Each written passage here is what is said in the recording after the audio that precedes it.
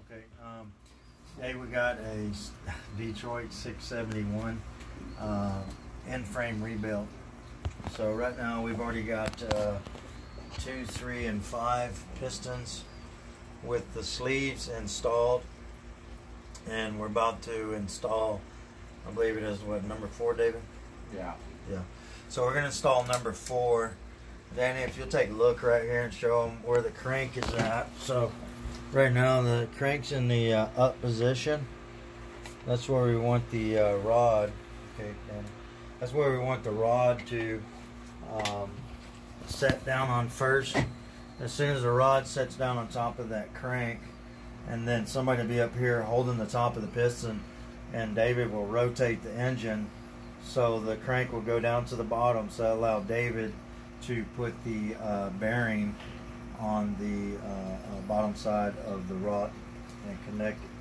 Right here is what we call the bearing. I mean, don't look like your typical bearing that you would see in something that's a round ball bearing, but this is an engine bearing for a Detroit 671. Now these little cutouts right here, that has to go on the inboard side, and the top has to be, there's another one on the top of the rod, that this connects to. It has to be on the same side too.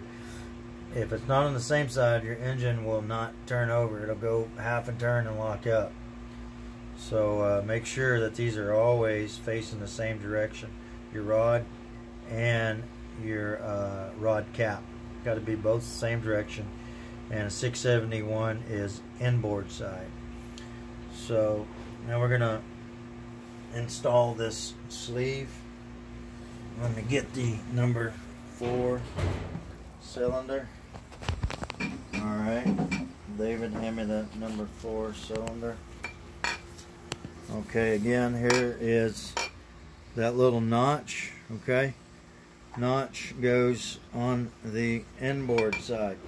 This is the inboard side right here where David's standing, and then the outboard would be to the outside of the boat. So inboard on the little notch. Very, very important. Very important to note that. Okay, so I'm going to line this rod right up here within line.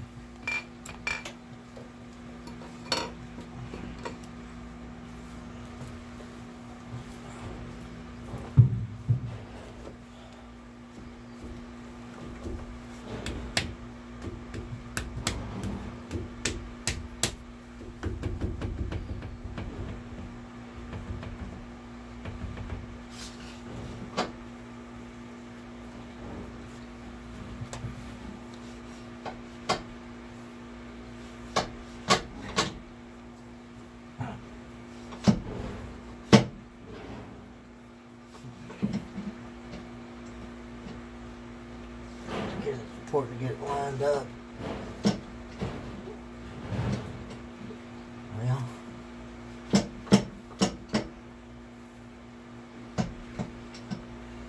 okay. David, rotate that a little bit. That's screw. Ready? Hold on a second. Let me get this knot. Oh, both of them came up. We hit the top of that crank there where we did.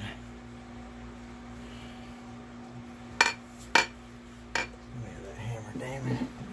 Make sure these bolts are in place. If not, you'll be fighting them down there. Alright, inboard side. Alright, go ahead. Rotate, David. Upwards? Yeah. No more. Right there. Hold that.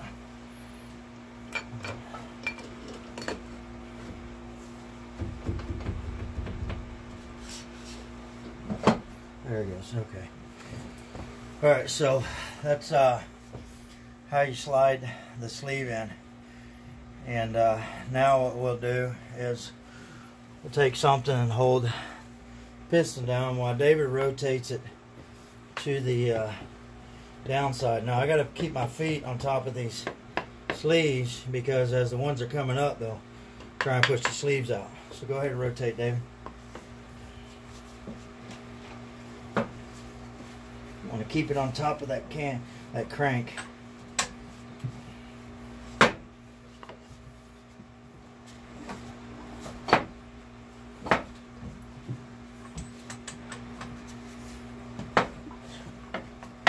A little more. About right there. Okay. Alright, so that's how you properly install a sleeve with the loaded piston into a Detroit 671. This is a turbocharged, which unfortunately we had a water line break on this one, and it actually got the engine hot and rent the head. So we went ahead and did a whole new rebuild on it while we got the head off. So Detroits are inexpensive. The rebuild kit on this is, you know, $1,800, $2,000, and of course you got to have your head reworked. Hopefully it isn't cracked like ours was. So having the head reworked, you're looking at about $1,200 to $1,500. So by the time, if you do it yourself, by the time you get everything added up, you know, honestly, you've probably spent about $3,500 to $4,000 versus you know, spending 20 grand on it with somebody taking it out and doing a complete rebuild. But they're not difficult to do. So, all right, that's it. Thank you.